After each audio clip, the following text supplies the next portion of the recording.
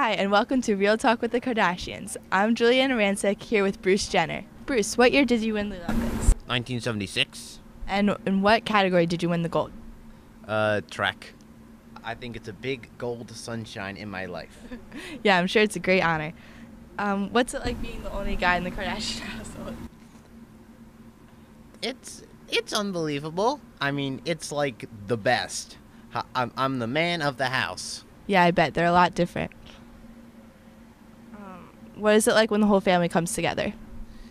That means that we're having a huge get-together. We all love each other, and we play games and have the time of our life. That's great. Let's see. Is it tough raising girls since you've had boys? It has been a lot tough because girls are so out of control, and sometimes I'd like to hang out with men better.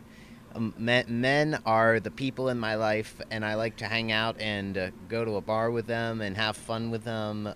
Thanks for being here with us today, Bruce. Now let's talk to our next guest, Courtney Kardashian.